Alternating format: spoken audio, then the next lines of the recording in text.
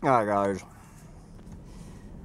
this quite possibly could be, well, it's certainly one of the most spectacularly gorgeous, I do mean over the top beautiful days in the collapse of everything. I am just completely in awe of how spectacularly gorgeous this planet can still be. Here it is a Wednesday afternoon. It's 2:30 on a Wednesday afternoon. We just survived some emergency alert warning test here on Wednesday, October 4th, 2023, where it is 81 degrees. 81 degrees in October. We are sitting here looking at the spectacularly gorgeous scenery and fall leaves along the shores of Keuka, K-E-U-K-A Lake, one of the Finger Lakes. We are outside of Penn Yan, New York on this unbelievably gorgeous day. We are getting out there and enjoying it while we still can. And so if there's any lingering confusion what enjoying it while you still can means, okay. Let's start, we start with enjoy or it.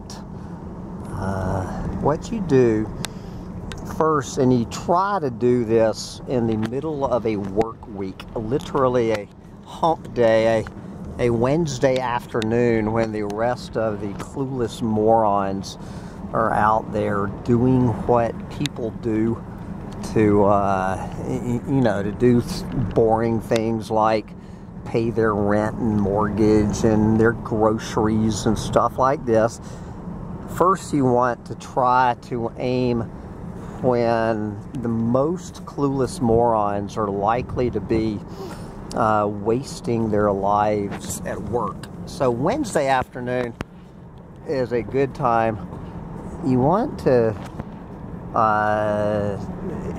you want to look for spectacularly gorgeous weather.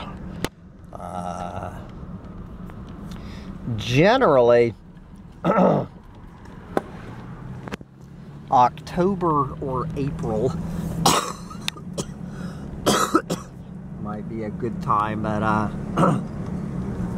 just spectacularly gorgeous weather. It might help to look for some of this record heat, such as we're having today. I'm pretty sure this is a record hot day in Penn Yan, New York. And then, of course, you want to look for spectacularly gorgeous scenery. That always helps if you can put some good tunes on the radio. I highly suggest, as part of getting out there and enjoying it while you still can, you put some good tunes on your radio. And if you cannot find another human out of 8 billion humans on the face of the planet, if you fail to find one other human who wants to join you, you can always find a little dog. A little dog. There's millions of these things in animal shelters all over this planet. I got this little dog at a dog pound in St. Croix in the Virgin Islands, and Sancho Panza and I have taken many spectacularly gorgeous spins around the planet. So that's kind of the recipes for enjoyment Okay, now the double-edged sword of it. Obviously, I would not be doing this without the perks of global industrial civilization. Without global industrial civilization, I would not have this planet-eating, gas-sucking truck. I would not have this truck at all, and without fossil fuels, I would not be able to, you know, fill up my tank with this planet-killing these planet-killing fossil fuels to do this. I could not be doing what I am doing without fossil fuels. Now, I know there's some clueless morons who could say with a straight face that I could be doing this in an electric vehicle instead of a gas-sucking vehicle, and I could be out here without the guilt of burning fossil fuels. We're not going to get into a clueless moron electric vehicle rant. Electric vehicles are every bit as dependent on global industrial civilization as gas-sucking vehicles. Makes zero difference. You have got to have global industrial civilization in place and working for you, right on down to the tunes coming out of the stereo. Without global industrial civilization, there would be no tunes coming out of my stereo on this beautiful day. There would be no road. I would not have a road to be driving down. I would not have this spectacularly gorgeous little scenic byway available to me. This experience could not happen if I were not born into, you know, basically the greatest 100 years to be born in the history of humanity.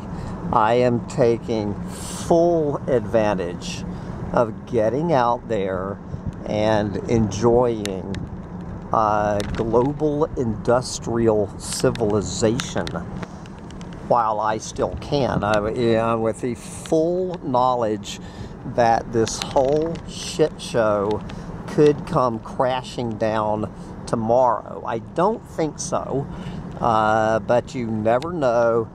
The future's uncertain, and the end is always near.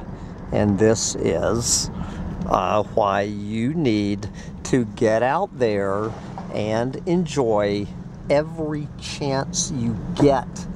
You need to get out there and enjoy being a part of this fantasy that humanity's fantasy.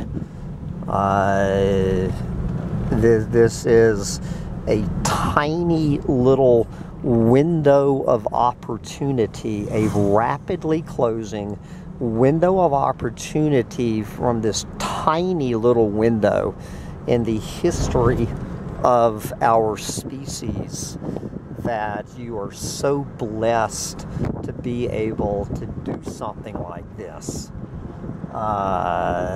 So this is this is the global industrial civilization part of it. That is called the shallow end of it. The shallow end of it. And then, of course, the other it is this planet. Every opportunity that you have to get out there and enjoy this Garden of Eden that we live on called planet Earth. Every day it gets harder and harder to do this on this planet. Every single passing day, more and more of this planet is obliterated and destroyed as a direct consequence and byproduct of global industrial civilization. It is the very civilization that makes getting out there and enjoying this planet is the very thing that is killing the planet and making it harder and harder to do this. Every day, global industrial civilization destroys another opportunity to get out there and enjoy this planet. So you might as well get out there and enjoy it while you still can.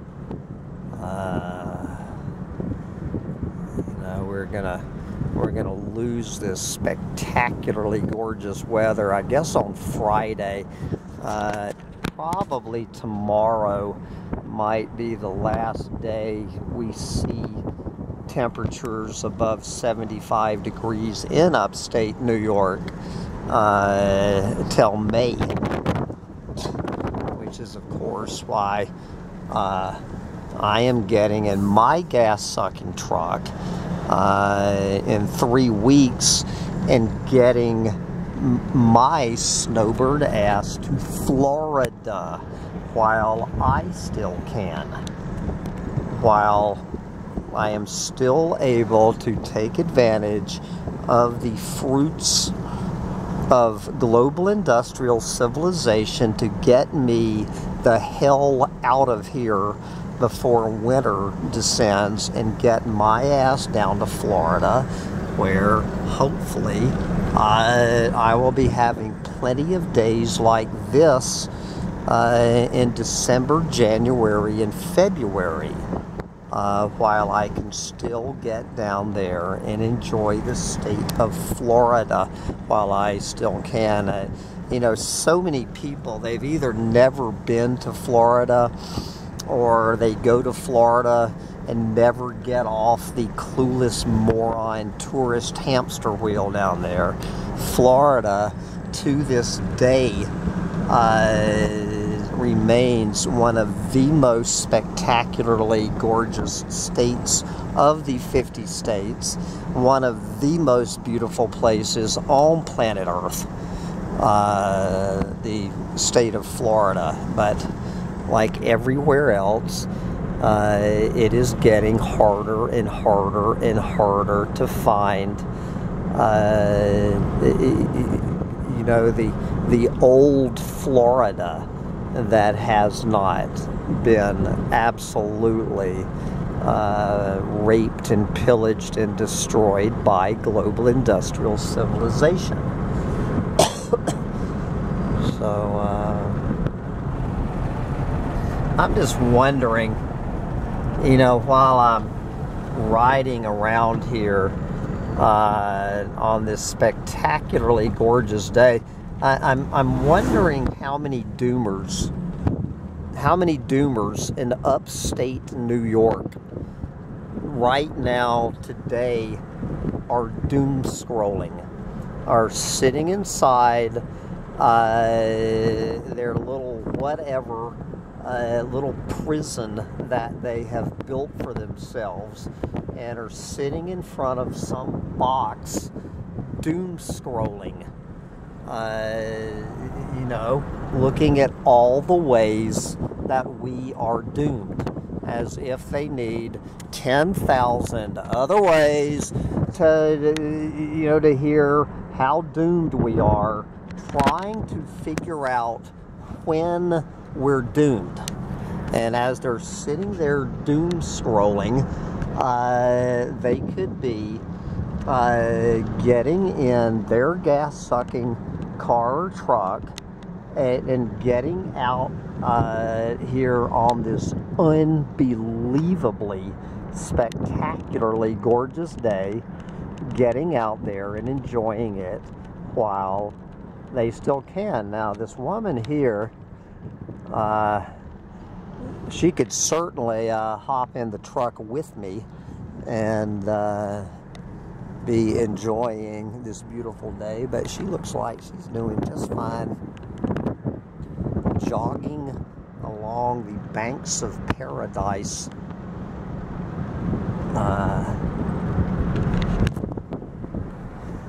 In Puka Lake, New York. I have never been here in my entire life, and well, I was on that shore. It was the first time in my life. A few weeks ago, I was up here with a fellow doomer, and we found ourselves on the far bank, and I was seeing this road over here, this back road, and I was telling my buddy I will be back in October when the leaves are peaking, and this is oh, one of those days. Alright, so I am coming into Penn, New York, baby. And I am going to try to find me a good meal. Hopefully, an Asian meal where I can go have some palm oil. A big bowl of palm oil while I still can. Get out there and enjoy finding a big bowl of palm oil while you still can.